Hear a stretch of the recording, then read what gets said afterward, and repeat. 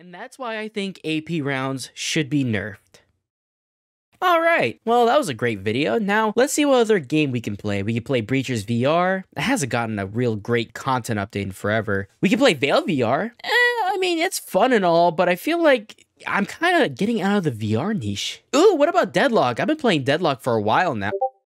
Oh, you gotta be fucked. Yep, you got that right. Ghost of Tabor just got an update, and to be honest with you, I'm salty at them. The only reason why I'm salty is because I was just about to make a video on why AP rounds should be nerfed. Then all of a sudden, they fixed that shit to make the nerf happen. Like, come on, man. You can at least wait next week so I can post it up so I can feel good that I felt like I was involved with the update. I mean, come on. But yeah, seriously, I'm really excited about this update. And don't get me wrong, I am the usual D1 hater that a lot of people identify me as for Tabor. But let's talk about the elephant in the room. Look.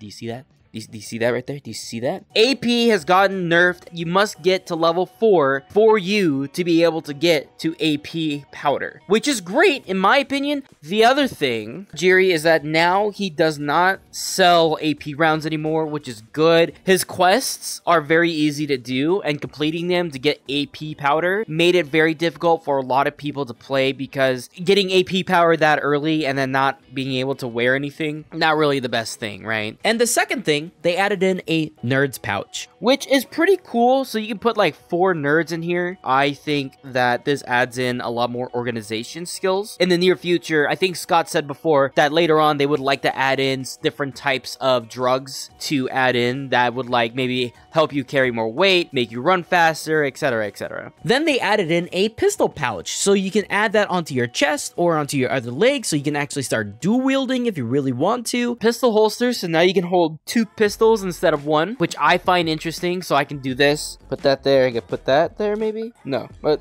you can put 2 holsters now instead, and I think you could put it on your chest as well, similar to how you can put like a utility module on your chest, or like an ammo module. You can put that on your chest the same way you can put that on your chest as well. Then they added in something I never would have thought I would see again: the pump action shotgun. Wow.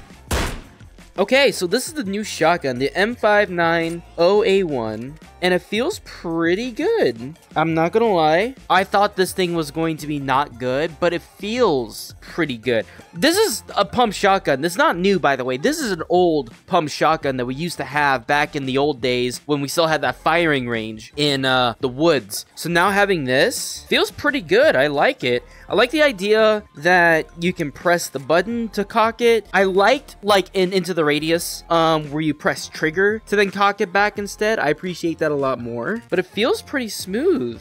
It seems like the developers have found their bearings, they found their groove on what they're trying to do with the game, and the shotgun feels surprisingly good. Then they added in turn-in missions, which I was surprised about because turn-in missions back then were bugged and really broken, and now they're brought back a couple months before the wipe is going to happen. So I'm curious to see how people feel about it. I'm hoping that people enjoy having a variety of quests to deal with instead of just kill, kill, kill, kill, kill. It's kill. Okay, maybe I could find all these items and then sell it for extra cash. Like, I prefer that, and I think that's really good. And then there's a big patch notes of bug fixes and improvements, which is really cool. And that's it. And I'm very excited to see where the future of Tabor goes. And I want to let you all know that I will probably come back to Tabor if it's going to be like this. I think this is the step in the right direction for the game, and I hope that they continue on working hard and making more efforts like this, because this is a big improvement on what we originally had. But I want to know your thoughts about the update. Did you like it? Did you hate it? Do you think it could have changed a little bit later? Let me know in the comments down below. And that is it for me, everyone. I hope you have a great rest of your day. Raise hell, praise Dale, and burn down the Applebee's.